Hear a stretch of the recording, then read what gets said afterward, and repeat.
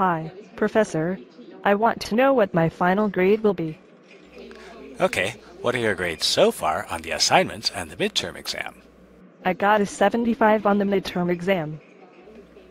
What about the assignments? 16, 20, 18, 20. How about the quizzes? 5, 3, 5, 4. Okay, let's say you get a 60 on the final. A 60. Can't I do better than that? It's possible, but typically students score about 10 to 20 points lower on the final than on the midterm. Okay, what then? So to compute your final grade, add up all your points from the assignments and quizzes.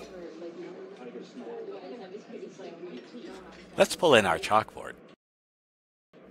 So your assignment grades are 16, 20, 18, and 20, and your quiz grades are 5, 3, 5, and 4. Yeah. We'll add all those up and get 91. That's your assignment point total. Okay. Now we'll add 100 points for the midterm and 100 points for the final. That means your grade will be based out of 291 possible points. Now you got 91 points on the assignments, 75 on the midterm, and let's say 60 on the final. That gives you 226 points. So 226 out of 291 gives you a 78%.